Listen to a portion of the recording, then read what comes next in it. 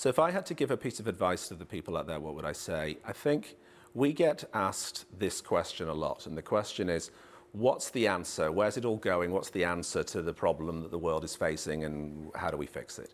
And I think the answer is that there is no answer, that now it's about asking questions. I think I'm very inspired by what President Obama is doing right now, which is just about putting questions out there, being very transparent. In a world where trust has broken down, which clearly it has in a lot of businesses and in a lot of governments, you have to be transparent, and it's not about being the one with the answer anymore. It's about being the one with the smart questions and having everybody answer it with you.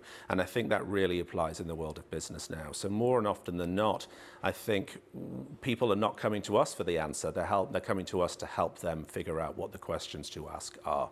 So the Facebooks of the world and all of those vehicles that are out there, which are fantastic ways to communicate, are fantastic tools for design and fantastic tools for business, because they're just about asking questions.